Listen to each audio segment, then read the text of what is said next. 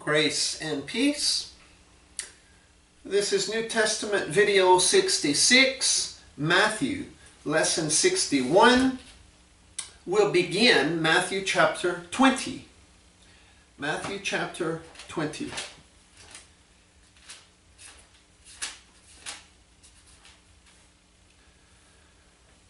Heavenly Father, thank you for your word.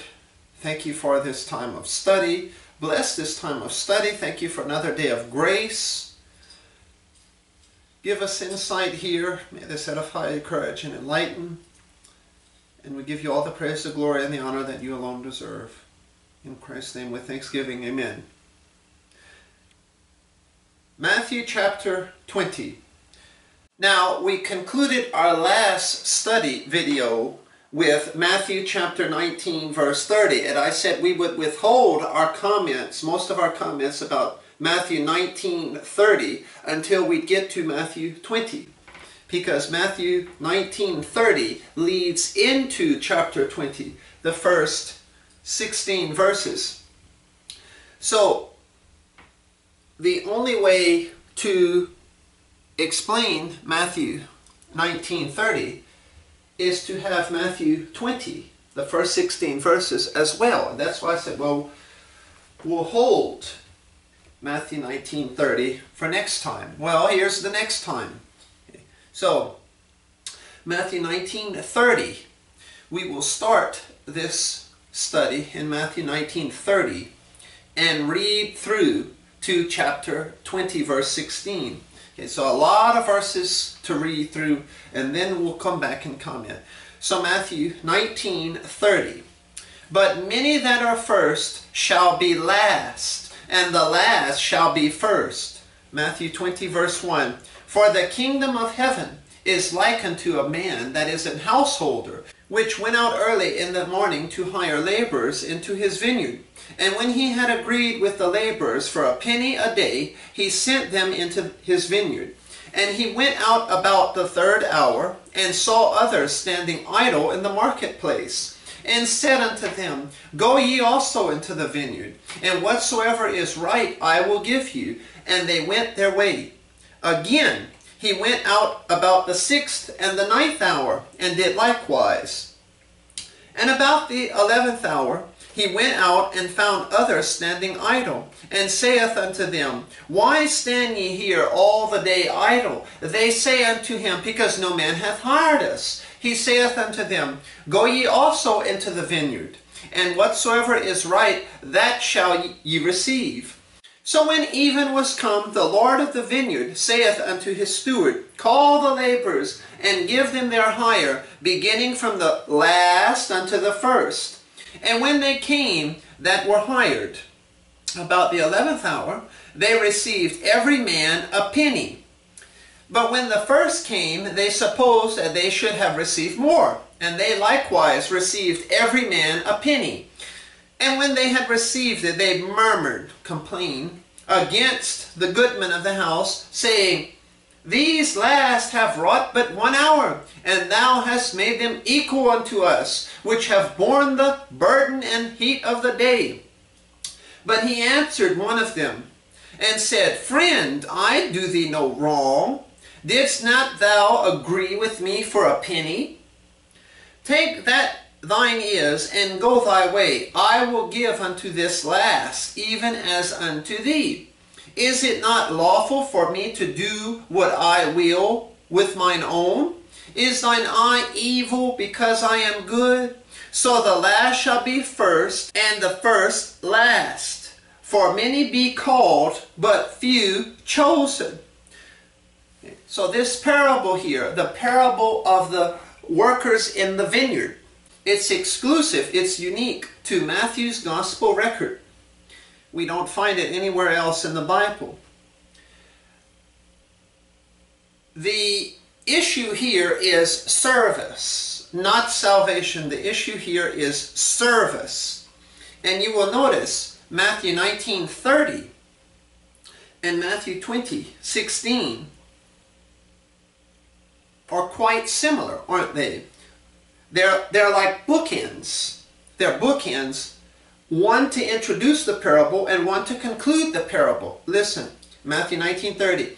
But many that are first shall be last, and the last shall be first. Now 16 of chapter 20.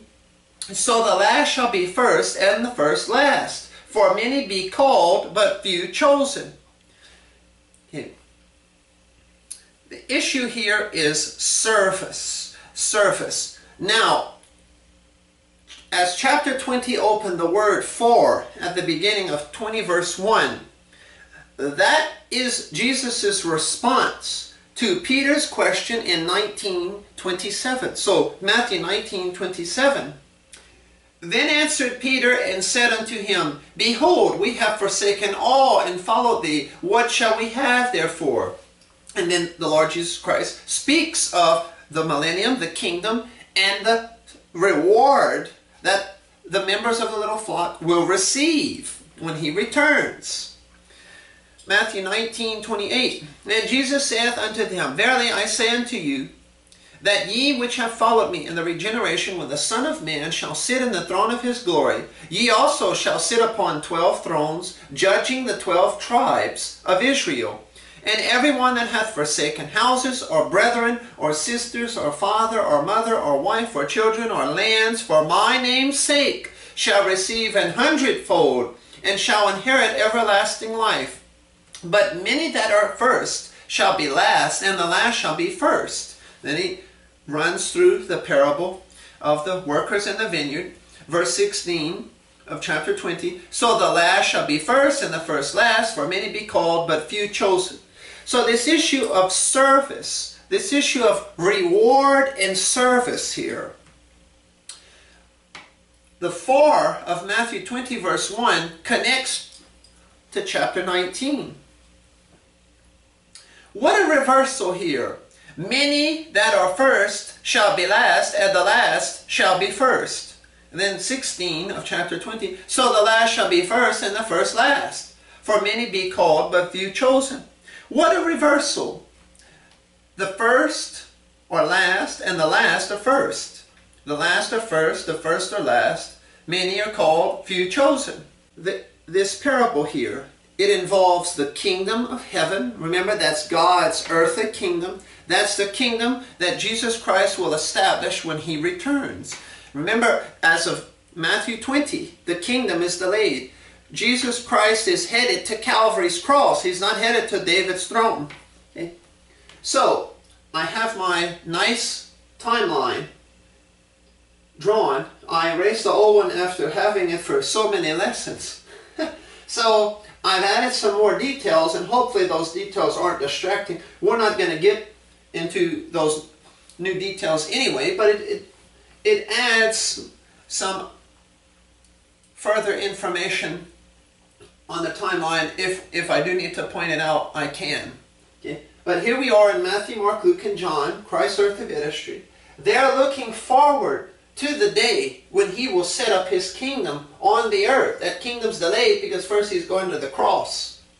But he will return, and we can see that with a completed Bible now, how there are two comings of Christ. And actually they're separated by a period of time here. Our dispensation of grace, our dispensation interrupted. It split those two comings. There's a first coming, the sufferings of Christ, the second coming, and the glory that should follow. Okay. This parable of the kingdom of heaven, known here as the laborers in the vineyard, this parable here speaks to that millennium and the reward that accompanies it for the little flock, Israel's believing remnant. So listen.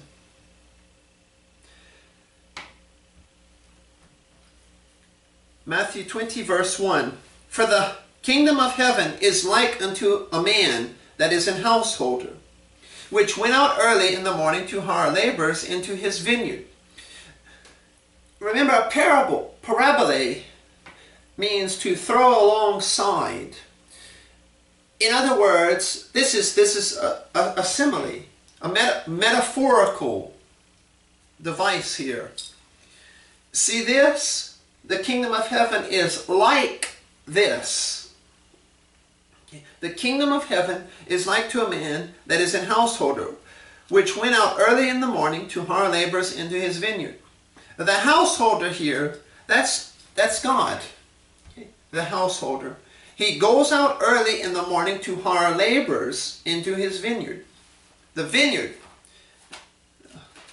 Who or what is the vineyard? Isaiah chapter 5.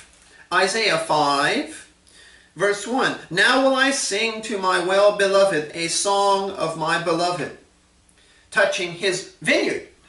My well-beloved hath a vineyard in a very fruitful hill, and he fenced it and gathered out the stones thereof and planted it with the choicest vine, and built a tower in the midst of it, and also made a winepress therein. And he looked that it should bring forth grapes, and it brought forth wild grapes.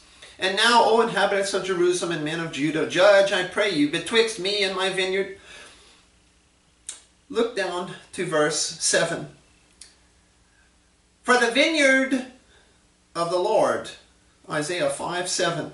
For the vineyard of the Lord of hosts is the house of Israel, and the men of Judah his pleasant plant. And he looked for judgment, but behold oppression, for righteousness, but behold a crime. So, the vineyard of Matthew 20, verse 1, is the nation Israel. Isaiah interpreted that for us. We don't have to guess and wonder. What is the vineyard? Who's the vineyard? This is Almighty God. He's sending out Jesus Christ. Father God is looking for laborers. Father God is looking for laborers in Israel's midst. The kingdom of heaven is like unto a man that is an householder, which went out early in the morning to hire laborers into his vineyard. Remember, this is all in light of that coming kingdom at the close of Matthew 19. So this parable is applicable to this time out here in the future. Daniel's 70th week is not Christ's earthly ministry. It's not the dispensation of grace. It's out into the future, in preparation for that kingdom of God coming on the earth. God goes out early in the morning to hire laborers into his vineyard. See, these are workers. Okay? This is not salvation. This is service, work. You see now, once they do trust Christ, then they can serve. The issue here, though, it's not salvation, it's service. Matthew 20:16. For many be called, but few chosen. The word chosen there. Elect is another word. Elect and chosen. They're synonymous in the Bible. That's referring to service. Now, of course, the Calvinists would claim that the saved are the elect. The elect does not refer to salvation. The election in the Bible refers to service. Chosen refers to service. Let me point that out. But before we move along, Isaiah 42, listen, 42. You see, Calvinistic theology, the vain speculations of lost people, or the vain speculations of saved people thinking like lost people, they say that God chooses some people for heaven and he chooses others for hell. Election. They're the elect because God's chosen them to be saved. To be saved from hell. Well, look at Isaiah 42:1. Isaiah 42:1. Behold, my servant, whom I uphold, mine elect, in whom my soul delighteth. I have put my spirit upon him. He shall bring forth judgment to the Gentiles. Go to Matthew chapter 12. That's Jesus Christ. Jesus Christ is God the Father's servant there. God the Father's elect. Uh-oh! That meant Jesus Christ was going to die and go to hell. Go suffer in hell, huh? No, that's not what's going on. Service. Isaiah 42:1 says, service, servant, elect. Elect and service. Elect and servant. They're synonymous. Okay. It's the same idea with chosen. Chosen. Come to Romans. Romans chapter 9. Romans 9:11. For the children being not yet born, neither having done any good or evil, that the purpose of God according to election might stand, not of works, but of him that calleth. It was said unto her, the elder shall serve the younger. That's Genesis 25. The elder shall serve the younger. Election in the Bible is service. Being chosen there is for service. Okay. God wants all members of the nation Israel to be his servants. After all, in Genesis chapter 12, come to Genesis chapter 12, the Abrahamic covenant. Why did God form the nation Israel? Genesis 12. Verse 1, Now the Lord had said unto Abram, Get thee out of thy country, and from thy kindred, and from thy father's house, unto a land that I will show thee. And I will make of thee a great nation, and I will bless thee, and make thy name great, and thou shalt be a blessing. And I will bless them that bless thee, and curse him that curseth thee. And in thee shall all families of the earth be blessed. God wants to make the nation Israel to be his servant nation. Israel, however, is a group of sinners. Okay? They can't serve Almighty God, Jehovah God, until their sins are dealt with. Now, if you come over to Isaiah, come over to Isaiah 45 now. Isaiah 45. Isaiah 45. Isaiah chapter 45, verse 24. Isaiah 45:24. Surely shall one say, In the Lord have I righteousness and strength, even to him shall men come, and all that are incensed against him shall be ashamed. In the Lord shall all the seed of Israel be justified, and shall glory. See, Israel's problem is, just like any group of sinners today, they're all biologically related to Adam. Sinners. Isaiah 45 says Israel, sinners in Adam. Every person who comes into this world is in Adam. Israel's problem is she's in Adam. Look at Romans 5. They have Adam's identity. Just like before we come to Christ, we have Adam's identity. We're in Adam. But in 2 Corinthians 5, verse 17, we read, But if any man be in Christ, he is a new creature. Old things are passed away, behold, all things are become new. There's a new identity in Christ. If any man be in Christ, he's a new creature. It's the same with the nation Israel. Israel needs to be in Christ, in the Lord, because the alternative is be in Adam and go to hell. Eternal judgment.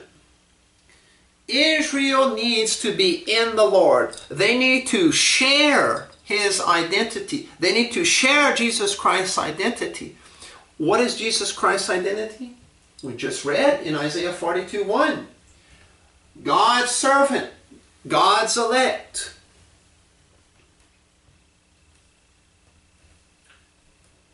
Once individual Israelites in the prophetic program trust Jesus Christ, the gospel of the kingdom, then they become members of God's family. They're in the little flock. They're in the Lord. Israel shall be saved in the Lord. Israel will have righteousness in the Lord. They will share His identity. They will be chosen in Christ as servants. Just like, look at this verse. Here's another one the Calvinists twist. Ephesians 1 verse 4. Ephesians 1 verse 4. Even as He hath chosen us in Him before the foundation of the world, that we should be holy and without blame before Him in love. We have been chosen not to be in Christ, which is how the Calvinists would read it. We aren't chosen to be in Christ. We haven't been chosen to be in Christ. We've been chosen in Christ. God chose to use people in Christ to be His servants. You see, election, choosing in the Bible is service. God saves people, and then those saved people are chosen for service. It's not He chose them for salvation. No. He chose them for justification. No. He chose them for eternal life. No. See, because then you run the risk of precluding, eliminating man's free will. Well, man didn't choose God. God chose man. The Christian didn't choose God. God chose the Christian. See? No. God doesn't choose people to be Christians. God doesn't choose people to be members of the body of Christ. But He has chosen those people who are Christians, those people who are members of the body of Christ. He's chosen them for service. Okay. Well, just like the church, the body of Christ, is in Christ, not in Adam. We share Christ's identity, Romans 5. We're justified, sanctified, we have eternal life, and so on. Whereas we were damned and cursed, condemned sinners in Adam. It's the same way with the nation Israel. The nation Israel has to be in Christ too. It's a corporate issue. Okay? Israel has to corporately be, nationally be in Christ, or she can't be God's servants. Just like if we're not in Christ, we can't be God's servants. Okay, so the nation Israel, the little flock, and the church, the body of Christ, they're all in Christ. They all share His identity. They're all redeemed. They're all sanctified. They're all forgiven. They're all qualified to serve the Lord Jesus Christ in their respective places. The body of Christ in the heavenly places, the nation Israel in the earth. Okay. So Matthew chapter 20 now. The Lord Jesus Christ, He is interested in having laborers in Israel. He wants workers in the nation Israel. Now first they have to come to Him by faith. Well, they've already come to Him by faith in the close of chapter 19 there. There's the little flock. There are the 12 apostles. They've come to Jesus Christ by faith. Well, now there's a reward. Okay? So it's in light of the little flock participating in service that they receive a reward. Now, like I said, the parable of Matthew 20, verse 1 to 16, actually applies beyond our day, out into the future. Daniel's 70th week. What immediately precedes the second coming of Christ to set up that kingdom. So we have some laborers, we have some saints in the nation Israel after our dispensation closes, and they're working. They're laboring. They will have a reward. And that's going to be Matthew chapter 20 here. So Matthew chapter 20 verse 1. We have some laborers working in the vineyard. In other words, they're doing the work of the ministry in their nation Israel. They're doing their work in the nation Israel, in their own nation. And they agree, the laborers agree with the householder here. They agree, we'll labor for a penny a day. And he sends them out into his vineyard. Go, do the work of the ministry. Remember, these are saints in Israel, members of the little flock, doing the work of the ministry. They're in the vineyard. They're working the will of Almighty God in the nation Israel. In other words, they're preaching the gospel of the kingdom and they're getting other people saved. They're teaching sound Bible doctrine. Okay, I'll pay you a penny a day. And they agree. He had agreed with the laborers for a penny a day. He sent them into his vineyard. Okay. Now, don't interpret this as an American, if you are an American. Don't think of, oh, he's just going to pay them 1 cent a day. What a cheapskate. This is not the United States penny. This penny here, the Greek is denarius. Denarius. Okay? The penny here, this is the typical day's wages of this time, 2,000 years ago in Israel. The penny, the denarius.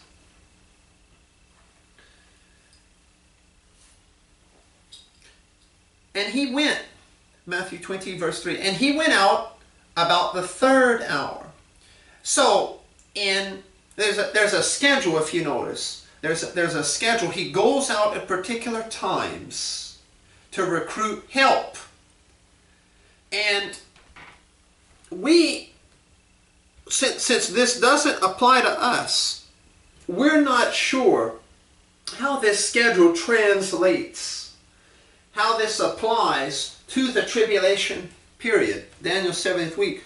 We're not sure, but there is certainly timing involved. This isn't just haphazardness. There's some timing involved. The passage to whom,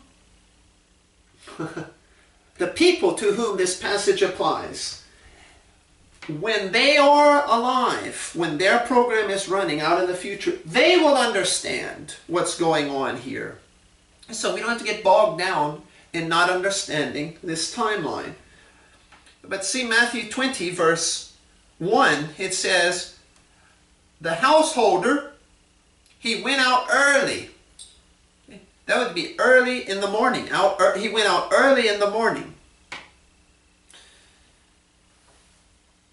Now, in verse 3, it says, about the 3rd hour he went out again and saw others standing idle in the marketplace.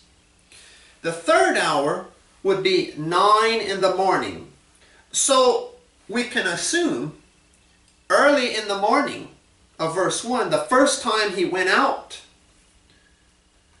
well, that would have been what? Perhaps sunrise. Somewhere between sunrise and 9 in the morning.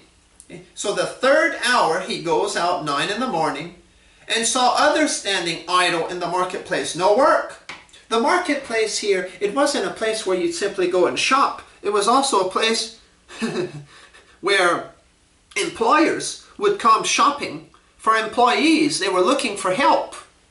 Okay? Like the marketplace here was like the unemployment office. Okay? Matthew 20 verse 4. And the householder goes and tells them, go ye also into the vineyard, and whatsoever is right I will give you. And they went their way. Now he didn't say I'll give you a penny. He just said whatever's right I'll pay your salary. I'll be fair. And they go. See, no argument. Just like those earlier. I'll pay you a penny a day. No argument. They just went. Okay, with these, they didn't even get a salary set numerically there. He just said, go out and work and I'll pay what is fair. I'll give you what is right. So they go their way. Again, he went out about the 6th and 9th hour. So at noon, he finds some more help. And at 3 p.m., he finds more help. So the day is progressing. And he did likewise. Matthew 20, verse 5. And about the 11th hour, he went out and found others standing idle. They've been waiting almost the whole day. No work. Nobody has hired them. And he says unto them, Matthew 20, verse 6, why stand ye here all the day idle? They say unto him, because no man hath hired us. He saith unto them, go ye also into the vineyard, and whatsoever is right, that shall ye receive. Now, this right here, whatsoever is right, that ye shall receive. The modern versions just eliminate that. So you can't teach here what I'm about to teach. As in verse 4, so it is in verse 7. Again, he tells them, whatsoever is right, that ye will receive. See, he's not setting a numerical value on the wages like he did earlier, a penny. He didn't tell these people at the 3rd hour. He didn't tell the people at the 6th hour, the 9th hour, the 11th hour. That's 5 p.m., by the way. He didn't tell them, I'll give you a penny. He told the earliest ones he'd give them a penny. So you have more laborers coming. After the earliest ones went out, you'll get a penny. The earliest ones will get paid the penny. The 3rd hour workers, the 6th hour workers, the 9th hour workers, the 11th hour workers, they're just told, go, and I'll pay you your fair share. Nobody here is arguing about anything. They're simply going. And these ones who haven't been told a particular amount, they are simply trusting their boss to pay them exactly what he owes them. They're going to walk by faith. They haven't been told you'll be paid a penny. They're simply under the impression they're walking by faith. The boss will pay us what he owes us. So Matthew 20, verse 8. So when even was come. So let me repeat. This is how the day has progressed. The householder went out early in the morning. He hired laborers for his vineyard. He says, I'll pay you a penny a day. And they go out and they work. No argument. The 3rd hour, now that would be 9 in the morning, he hires some others. He says, go out into the vineyard. I'll pay you what's right. And they go their way. No argument. The 6th hour, noon. The 9th hour, 3 p.m. He finds additional laborers. He sends them out. I'll pay you what's right. At the 11th hour, that's 5 p.m., he found more help. He says, go, I'll pay you what's right. And they go without argument. Now, the day is ended. And the Mosaic law said, pay the farmers at the end of the day, because they're so poor anyway, they need to be paid. So at the end of the day, Matthew 20, verse 8.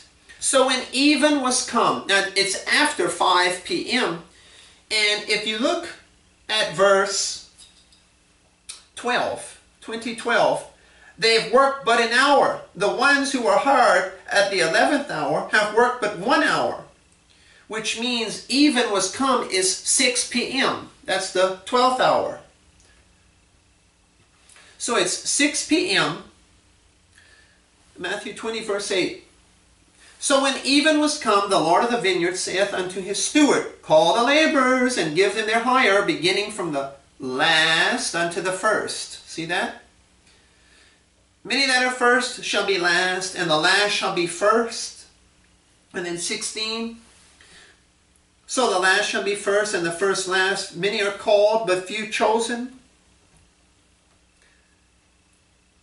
Beginning from the last unto the first.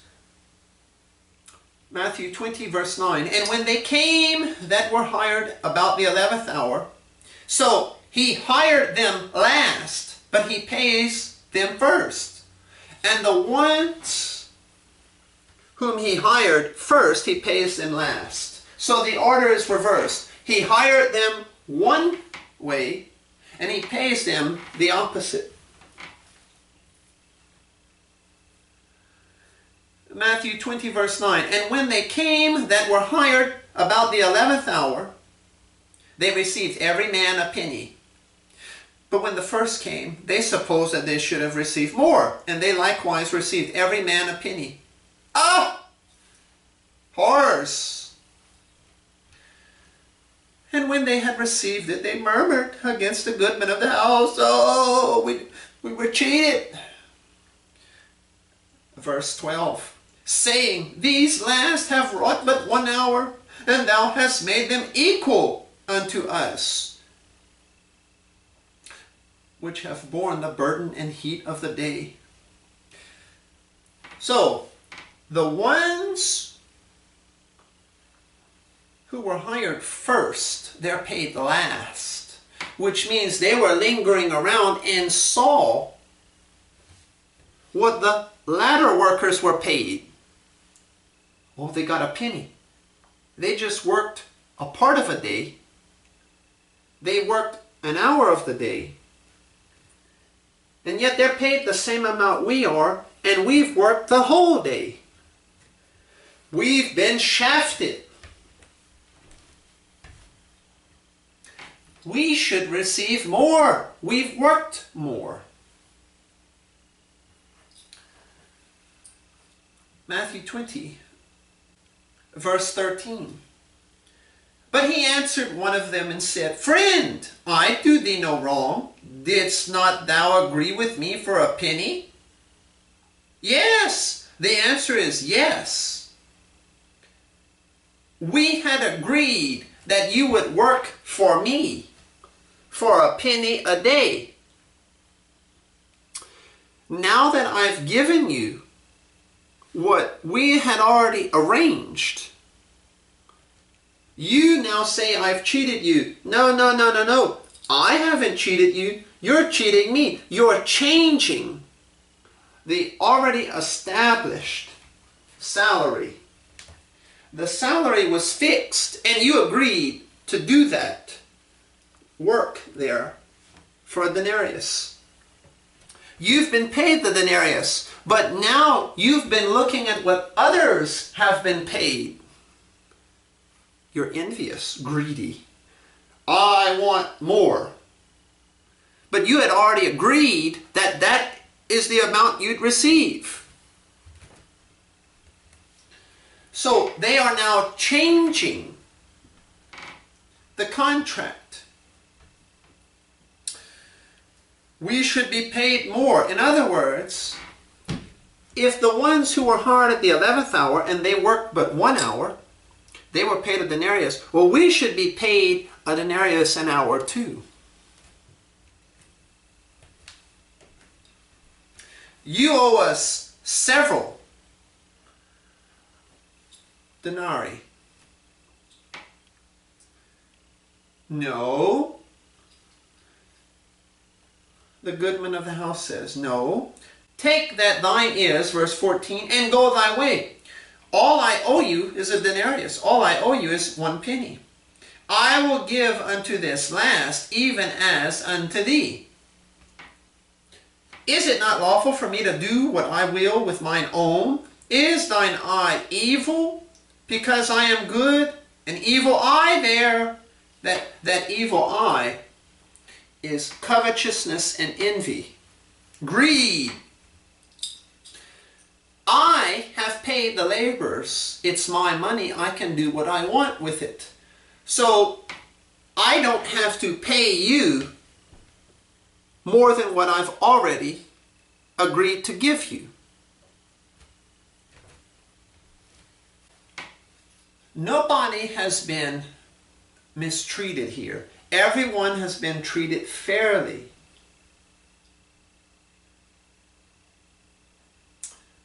The goodman of the house, the boss, has paid each of his laborers, each of the workers, a fair amount. He's done no wrong.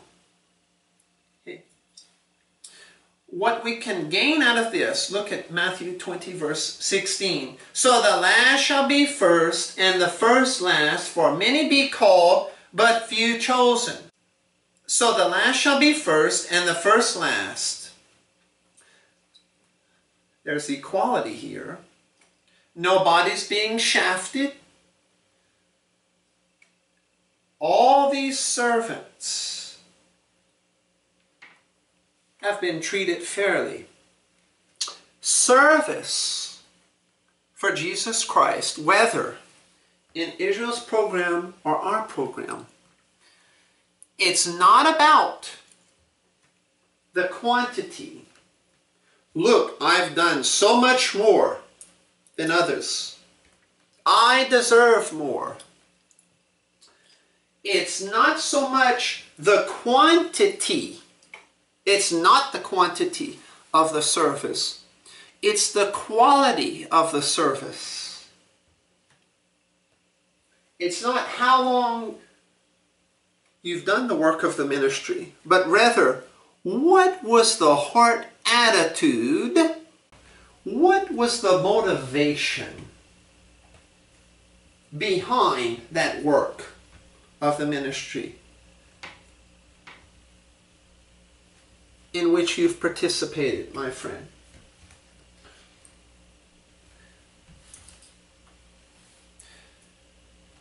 If you go to 2 Corinthians 5. 2 Corinthians 5 verse 9.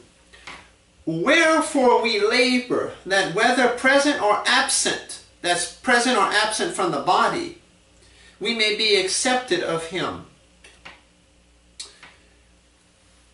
The physical body here. For we must all appear before the judgment seat of Christ, that everyone may receive the things done in. Preposition is in. The things done in his body, according to that he hath done, whether it be good or bad. It's not the things done by his body. The things done in his body. There's some good done in his body, and there's some bad done in his body. What's the good done in the body, and what's the bad done in the body? You see, again, we don't have to wonder. Study. Compare verses. Okay. Just like there's a reward system for Israel in the prophetic program, there's a reward system in the ministry program for us, members of the church, the body of Christ. Come over to Colossians. You'll see it. Colossians 3:23. And whatsoever ye do, do it heartily. Heartily. See, it's the attitude. As to the Lord, and not unto men. It's not a competition. It's not to see who can outdo somebody else. That's doing it unto men. To receive the applause, the thank you. Is that why you're doing the work of the ministry? For people to laud you and to worship you? Or are you doing it heartily to the Lord, knowing that of the Lord ye shall receive the reward of the inheritance, for ye serve the Lord Christ. But he that doeth wrong shall receive for the wrong which he hath done. And there is no respect of persons. There's something good and there's something bad. See that there? There's something wrong and there's something right. We will receive the reward of the inheritance. The inheritance, like in Ephesians 1, the inheritance is the heavenly realm for us. The inheritance for Israel, that's the earthly realm. The reward of the inheritance is the function, the job that we will have in the inheritance. The reward of the inheritance. There's a reward. There will be jobs for Israel's little flock to do in the millennium. Reigning, in other words. We covered that. Ruling over the 12 apostles, for example, ruling over the 12 tribes of Israel. And in the book of Luke, you can see the believing Jews ruling over Gentiles based on the service that they rendered to the Lord. There are also offices of government in the heavenly places. Satan has defiled them. Just like unbelievers have defiled the offices of government on the earth today, God will purge them, put Israel's little flock, believing Israel, redeemed Israel, in those offices of government. So the Lord Jesus Christ will one day reign in the heavenly places. He will purge Satan and his angels from the heavenly places. That's Revelation 12. And he will install us, the church, the body of Christ. Now, whether it's a role, a job, a function in Israel's earthly kingdom or the body of Christ's heavenly kingdom, that job, that role depends on what type of doctrine that we stored in our inner man. What type of doctrine did Israel store in their inner man? Okay. The judgment seat of Christ is when the church, the body of Christ, stands before Jesus Christ individually. We give an account to the Lord. When we are removed from the earth, and I'm glad I drew these little arrows now so I don't have to draw them. So, when we, the church, the body of Christ, are removed, the rapture, we've been caught up into the third heaven. Now, the prophetic program can resume on the earth. It was paused before we came in. It can now resume now that we're gone. We go to the third heaven. And we're going to stand before Jesus Christ and we'll give an account as for our service. And based on that service, then there's a position. Thrones, dominions, principalities, powers, mights, dominions, every name that's named. That's Ephesians 1. That's Colossians 1. The heavenly places, the offices of government, Ephesians 2. And those passages. 1 Corinthians 3. It's not how much we've done for the Lord, how long we've labored for the Lord, and there are so many, hopefully well-meaning Christians. I've done so much for years and years for the Lord, and look how dedicated I am.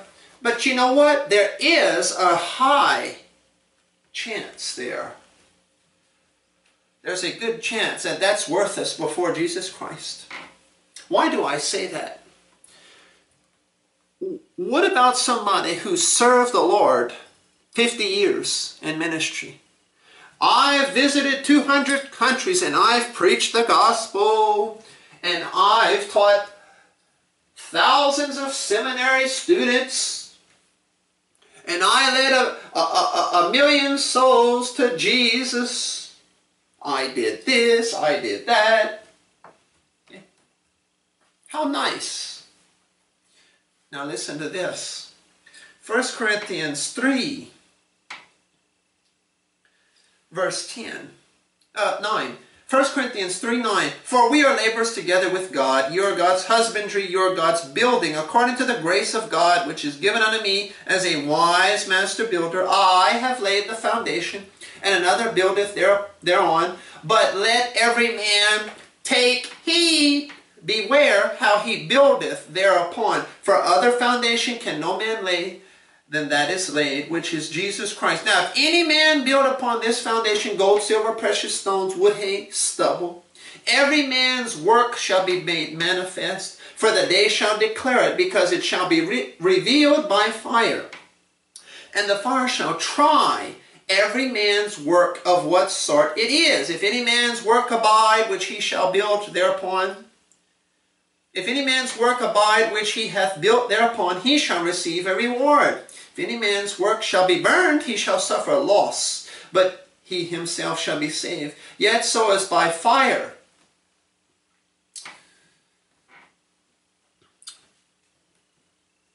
Our service for the Lord is not based on how much service it was, how long it was. Remember, like the parable of the workers in the vineyard.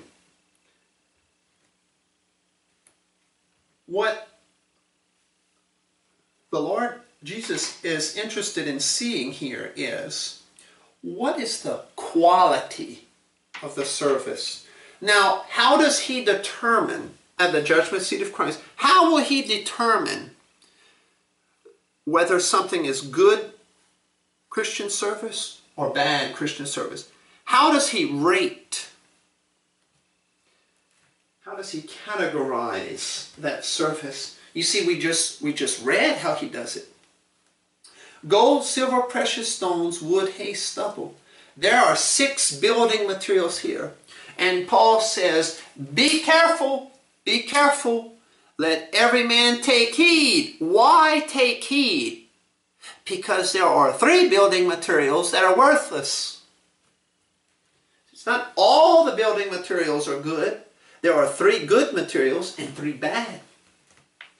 There's the good and the bad. You see, what did 2 Corinthians 5 say? 2 Corinthians 5, remember? For we must all appear before the judgment seat of Christ, that every one may receive the things done in his body. What's done in the body? It's the doctrine. The doctrine we put in the inner man. It's not the work that we did with the physical hands and walking with the physical feet.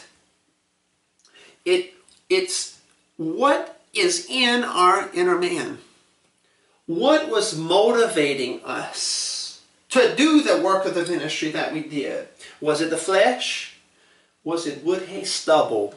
Was it philosophy? What's the wood, hay, stubble? What's the wood, hay, stubble? That's 1 Corinthians 2, verse 9.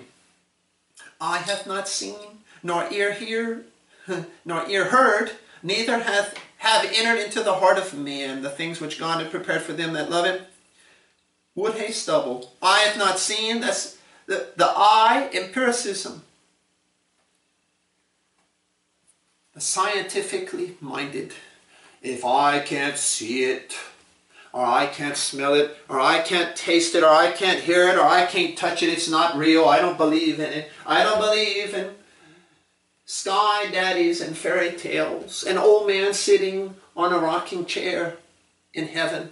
See the ignoramuses in the skeptical ranks there. Neither nor ear heard. Tradition. Church tradition. Things have been passed down to you. Neither have entered into the heart. Intuition. So we have the philosophy, we have the science here, we have the traditionalists, we have the heart searchers, the soul searchers, those who seek to find enlightenment. by searching their hearts. Self-enlightenment. If it's philosophy undergirding your Christian service, my friend, if you are building your Christian life on philosophy and church tradition, and science, and intuition, speculations, hallucinations, assumptions, presumptions, and usually that's what people are basing their Christian life on and their Christian service on. You know what that is? Zippo, not a nothing. Wood, hay, stubble. It's burned up. Psh, it amounts to nothing. So they could have labored in the ministry for 50 years. What was the quality of the doctrine, though, that was motivating them? And what was the quality of the doctrine that they were sharing with others? Was it the Word of God rightly divided? Was it gold, silver, precious stones? Spiritual wisdom, spiritual knowledge, spiritual understanding? Or was it ignorance? Was it the Word of God's grace working in us? Paul's epistles? Or was it Matthew, Mark, Luke, and John, and early Acts, and Hebrews to Revelation, and Genesis to Malachi? See, if we're building our Christian life, if we're building our Christian service on the Sermon on the Mount and the 10 Commandments, you know what that is? That's wood, hay, stubble. That's wood, hay, stubble. See, Paul says here, I have laid the foundation. Now, who's the foundation? Not Peter. It's not Paul either. Paul says, I laid the foundation. Paul's not the foundation. Who's the foundation?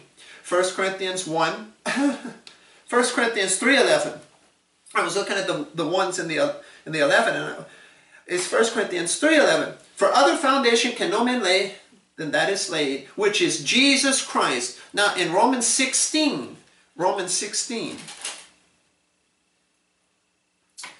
25. Now to him that is of power to establish you according to my gospel, see Paul's gospel, Christ died for our sins, he was buried, he rose again the third day. 1 Corinthians 15, 3 and 4. My gospel and the preaching of Jesus Christ according to the revelation of the mystery, which was kept secret since the world began, but now is made manifest, and by the scriptures of the prophets, according to the commandment of the everlasting God, made known to all nations for the obedience of faith.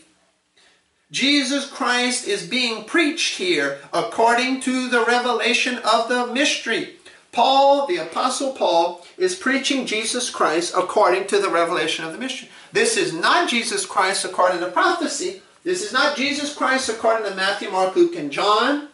This is not Jesus Christ according to early Acts. This is not Jesus Christ according to Hebrews through Revelation. This is Jesus Christ in the mystery program. The mystery was revealed to and then now through the Apostle Paul, and it passes on to us. When we read Romans through Philemon, we understand that hidden wisdom of God, that secret that God kept in himself until one day, that's Acts 9, the Lord Jesus Christ reached down, saved Saul of Tarsus, made him Paul the Apostle, and commissioned him and said, you go to the whole world with this new way to look at Jesus Christ. This new way to look at Jesus Christ. Go and tell the whole world about it. He's the head of the body. Christ, Jesus, is the head of the body of Christ. Okay, so our time is running short. But 1 Corinthians 3:13. The fire shall try every man's work of what quantity it is. No, preacher. And the fire shall try, testing here, evaluating every man's work of what sort it is. The sort is whether it's gold, silver, precious stones, or wood, hay, stubble. In the physical world, which one is most prevalent? Which ones are the most dominant? Are there a lot of gold, silver, precious stones? No. There's a lot of wood, hay, and stubble in the physical world, huh? That's what makes the precious stones precious. They're valuable because they're rare. Gold is rare, silver is rare, precious stones are rare. Gold, silver, precious stones. There aren't much of that. Wood, hay, stubble, oh, plenty to go around. Plenty to go around. Well, the same way in the spiritual world. There's plenty of garbage to go around in the spiritual world. Plenty of false teaching to go out in the world. Very little truth. Very little truth. Gold, silver, precious stones, it's rare. Consequently, you'll see very few people following Paul's ministry and message. There's a lot of wood, hay, and stubble. Most people are not following Paul's epistles. They're following everything else. There's a lot of wood, there's a lot of hay, and there's a lot of stubble. They'll be burned up. The only thing that will survive, gold, silver, precious stones, the sound Bible doctrine in the soul, the Word of God's grace, motivating Christians, that will survive at the judgment seat of Christ. What will burn up is everything else. Church tradition, poof, that won't amount to anything. No reward for that. To the degree that we let Jesus Christ live His life in and through us now. And see, you can't do that unless you know the Word of God rightly divided. Unless you know Paul's ministry and message. To the degree that we let Jesus Christ reign in our hearts now, that's the degree we will reign with Him in the heavenly places. So, every member of the church, the body of Christ, will make it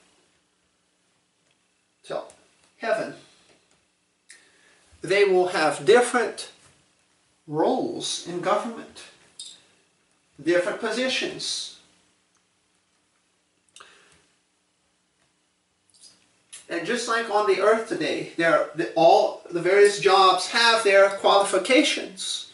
So the thrones, dominions, principalities, powers, mights, dominions, mights, every name that's named, all those positions have qualifications too. We gain those qualifications, that information, by studying the Word of God rightly divided, especially Pauline doctrine, Romans through Philemon. We will receive a reward because the work will survive. The gold, silver, precious stones, that will survive. The wood, hay, and stubble, that'll be burned. The man will be saved. That's not, oh, he almost went to hell. No, no, no, no. This man is a saved man. He's justified. He never can go to hell. It's not he's saved from hell here. He's saved in his edification because the fire burns up the garbage that he put into his soul. And there will be plenty of loss of reward. There will be plenty of loss of reward at the judgment seat of Christ because there's so much tradition in our minds as Christians. So much church tradition, speculation, philosophy, nonsense, silliness, fleshliness that we've never gotten away from. With the judgment seat of Christ, the Lord will not allow any of that garbage to pollute heaven. So He's going to purge every Christian's soul there of doctrine. That's not the Word of God right divided. He's going to cleanse. He's going to burn up. He's going to wash all these Christians' souls that have that garbage information. And it'd be every Christian soul. Every Christian soul to some degree will have nonsense that needs to be removed from it. Otherwise, it'll pollute the heavenly places. So, okay, let's just get back to Matthew 20 because time is running here. So Matthew 20 verse 16, so the last shall be first, and the first last. For many be called, but few chosen. For many be called, but few chosen. For many be called, but few chosen. If you have a modern English version, you don't have that expression. So you can't teach what I'm about to teach you here. For many be called, but few chosen. In a King James Bible, there it is. For many be called, but few chosen. Many are called.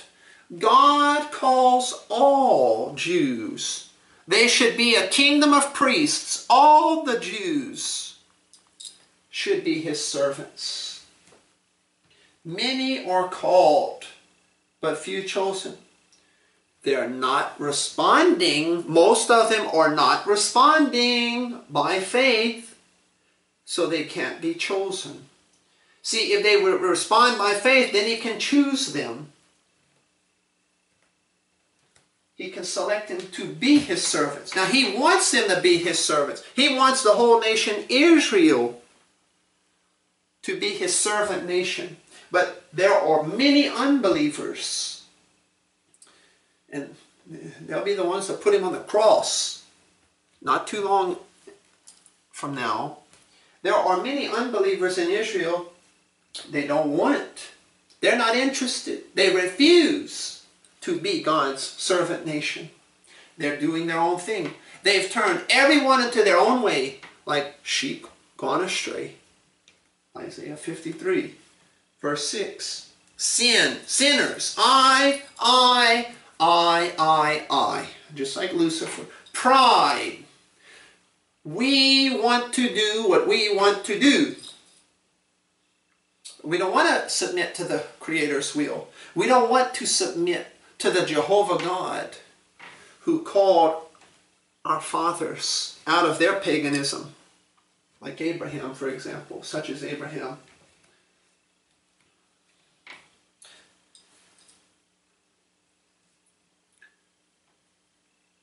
Many be called, but few chosen. The ones who are chosen, that's those who come to faith in Christ, then they're chosen. Many could be God's servants, but only a few in Israel. It's a little flock, a remnant. Only a few care to be his servants. Many be called, but few chosen. He calls them by the gospel of the kingdom, but they don't want to come. Only a few.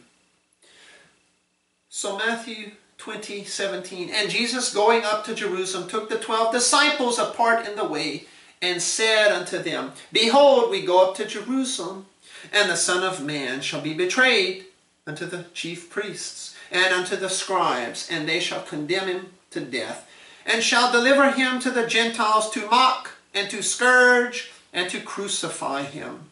And the third day he shall rise again. Remember back in Matthew chapter 16. Matthew 16:21.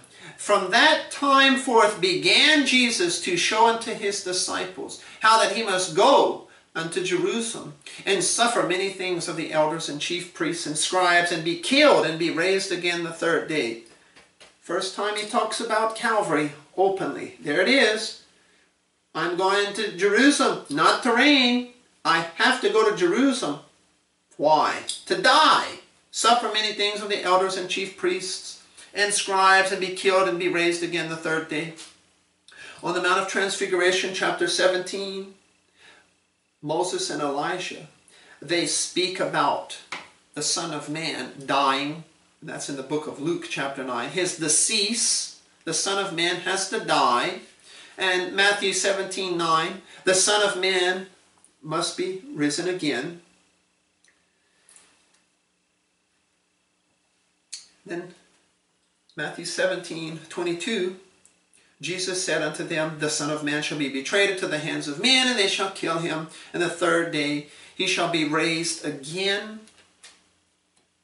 So we're within the last 6 months of Christ's earthly ministry. Here he is again. He speaks of his death, coming death there. Matthew 20, verse 17. 18 and 19. So come to Mark chapter 10.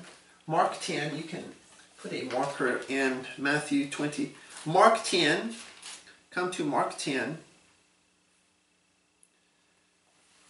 Mark 10.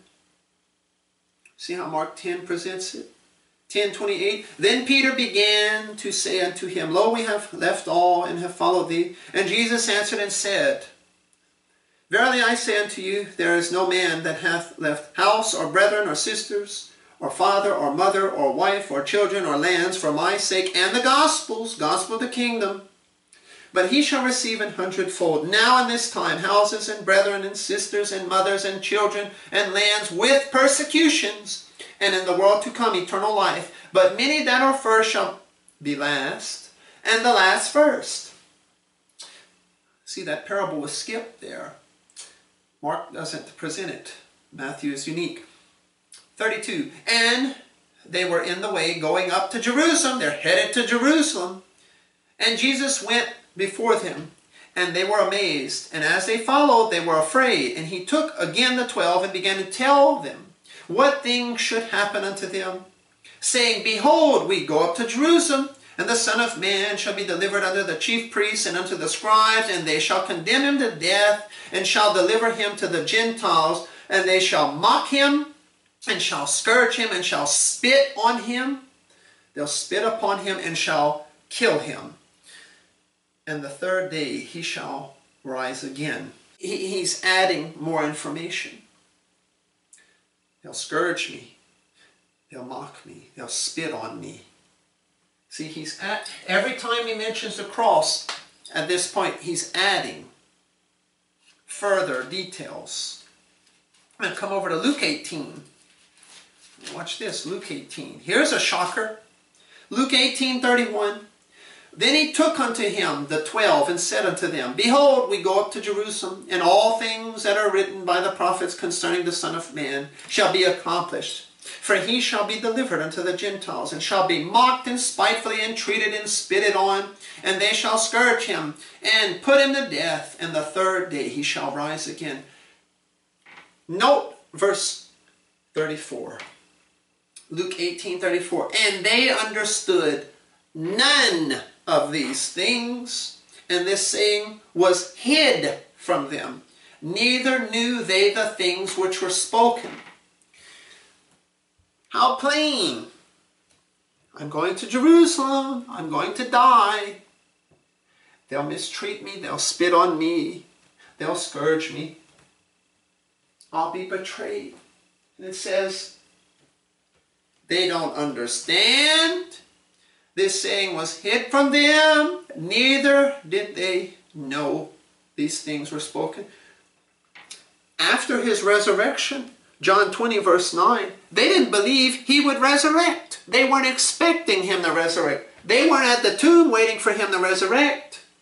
No, they were going to anoint the body. They assumed he was still dead. I say all of that, my friend, to point out the fact that once again, there's more than one gospel in the Bible. There's only one gospel today. Christ died for our sins. He was buried. He rose again the third day. Faith in that and that alone will have eternal life. That's not what they were expected to believe. They weren't preaching his death, his burial, and his resurrection as sufficient payment for their sins. Why? One, he hadn't died yet, and two, when he would tell them, like in Matthew 16, we didn't read that. We did when we were in Matthew 16 a while back. Peter argued, not so. Won't happen to you, Lord. You're not going to die. And they argue. Okay? They didn't say, praise the Lord, you're going to die for our sins. This saying is hid from them. They don't understand. They don't know what was spoken. So why did Jesus Christ even speak about it then? If they didn't get it, why did he even tell them? It's to show us. He knew what was coming. It's not going to take him by surprise. Father God is not going to be taken by surprise. Jesus Christ will not be shocked. Huh, they don't receive me. They're going to put me on the cross. Never expected that. He did expect it. And he knows it's coming. It's coming, it's coming, it's coming. It's impending, it's looming.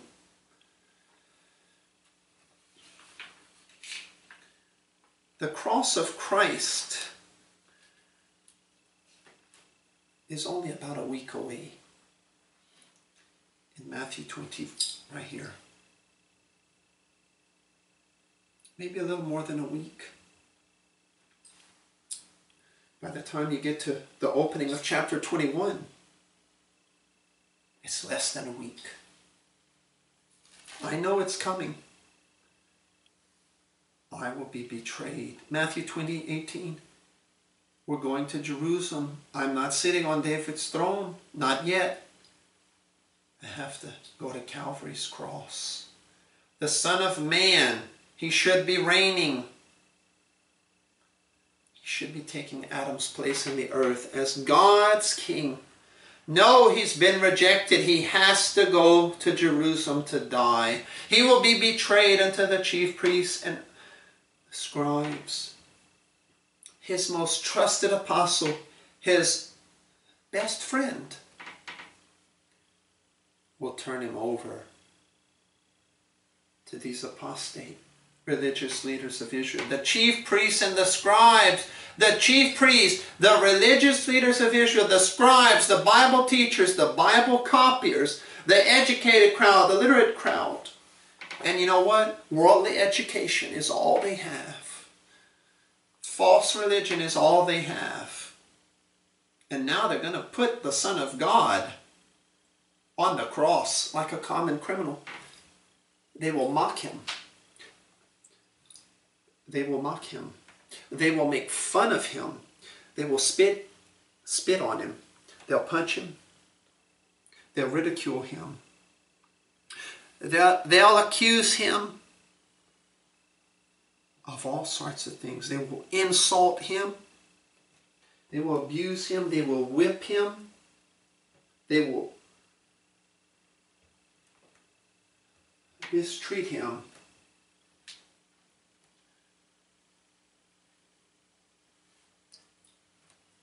And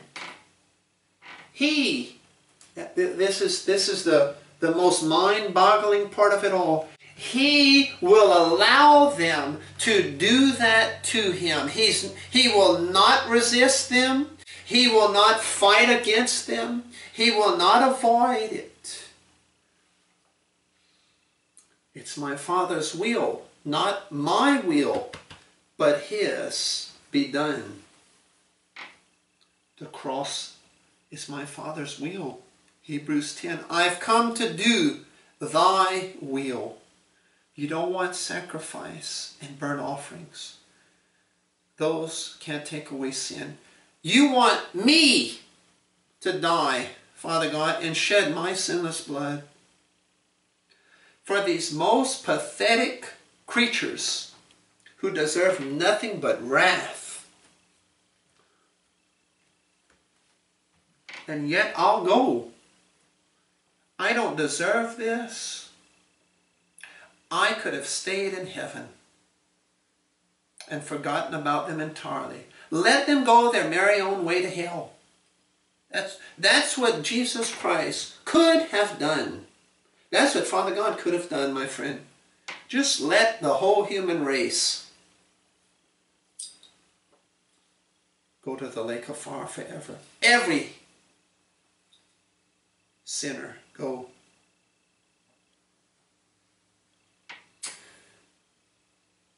That's not what he chose to do, though. Father God didn't choose that. And Jesus Christ didn't choose that. So Christ is making his way to Jerusalem. He left Galilee at the opening of chapter 19, verse 1 there. He left Galilee after 2.5 years. He's come down south now, north of the Dead Sea, east of the Jordan River, conducting his Perean ministry. And we have a few minutes left, so let me just put this.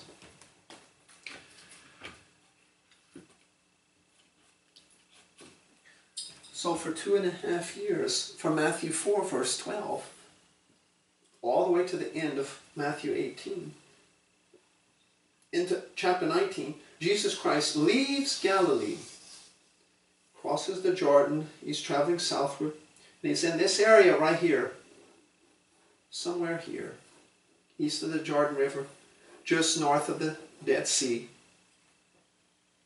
He's making his way to Jerusalem.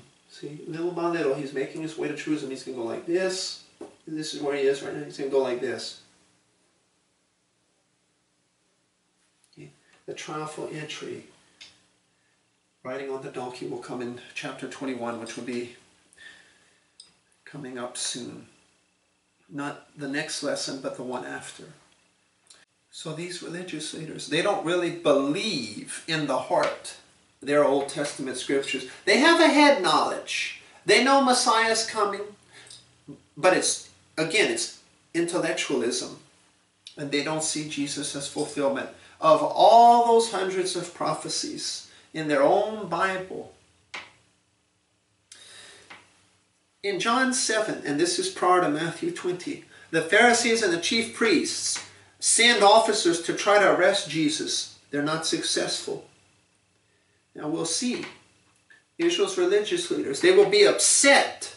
They will grow irritated to find children in the Jerusalem temple praising the Lord Jesus. Once he rides that donkey and he goes into the temple, oh, they can't stand it that he's being praised. And see, the focus is not on the religious leaders of Israel, but on the king of Israel. And they're envious. They want the kingdom for themselves. They want the nation for themselves. They don't want Jesus Christ reigning over them. These chief priests will have the audacity to ask, Jesus, what are you doing here in the temple? What authority do you have? They're continually conniving how to take his life.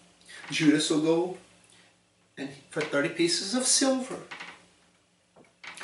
he'll contract to betray. He'll turn over Jesus to them. And the chief priests and scribes, they'll be waiting in be a gang there. They'll lie about Jesus Christ.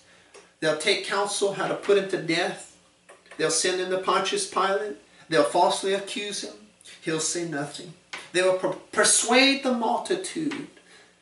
Choose the criminal, Barabbas, and destroy Jesus. Let the criminal live and kill the sinless Son of God.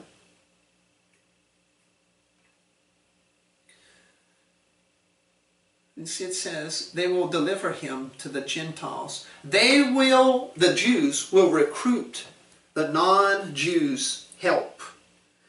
See, the Jewish mode of execution was stoning. But prophecy didn't say Jesus would be stoned to death. Prophecy, Bible prophecy, Psalm 22. His hands and feet will be pierced. That's crucifixion. That's the Roman, the Gentile mode of execution there. So he'll be crucified, not stoned to death. He'll be crucified. See, Bible prophecy, and they don't even know they're fulfilling it. They're going to conspire with the Gentiles, just like Acts 2 said they would do. The Jews are conspiring to put their own Messiah to death. They're conspiring with the Gentiles, scheming with the Gentiles, cooperating with the Gentiles. Acts 4. No matter what happens to him, though, Matthew 20:19, he always says, the third day, I'll rise again. They can put me to death. That's fine. I'll be back. I'll live again. And I'll still reign. And I'll fulfill the rest of prophecy. My timeline is blocked. I've come to die here to fulfill prophecy. I'm coming back here to reign, to fulfill prophecy there too. Okay. So, that's the first lesson of Matthew 20. And now we move on to the second lesson, final lesson. Father God, thank you for your word. Thank you for this study. Thank you for the enlightenment as we conclude now Matthew 20. May this edify, encourage, enlighten,